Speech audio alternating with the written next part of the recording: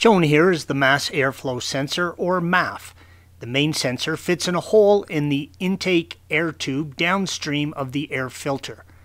The green O-ring seals the sensor to the intake tube, yellow arrow. If you're having trouble with your MAF, you can try to resurrect it by cleaning it.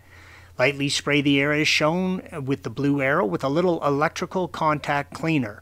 The one that I recommend is CRC Mass Airflow Sensor Cleaner. Spray it and then shake the sensor so that any dirt or debris is washed away. Don't touch any of the sensor elements with anything, like your fingers or a brush, as this will damage them almost immediately. Let the sensor completely dry prior to reinstallation. You will need a T20 tamper-proof torque bit. Insert upper left and lower left to remove the mass airflow sensor from its home in the intake pipe, yellow arrow.